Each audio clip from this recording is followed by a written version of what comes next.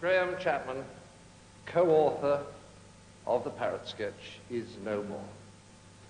He has ceased to be. Bereft of life, he rests in peace. He's kicked the bucket, hopped the twig, bit the dust, snuffed it, breathed his last, and gone to meet the great head of light entertainment in the sky.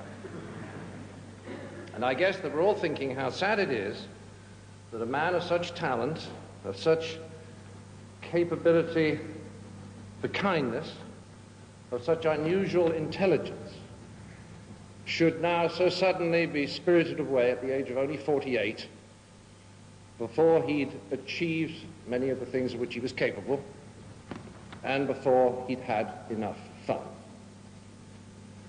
Well, I feel that I should say nonsense. Good riddance to him, the freeloading bastard. I hope he's fried. And the reason I feel I should say this is he would never forgive me if I didn't, if I threw away this glorious opportunity to shock you all on his behalf. Anything for him but mindless good taste. I could hear him whispering in my ear last night as I was writing this. "All right, Cleese," he was saying, "you're very proud of being the very first person ever to say shit on British television.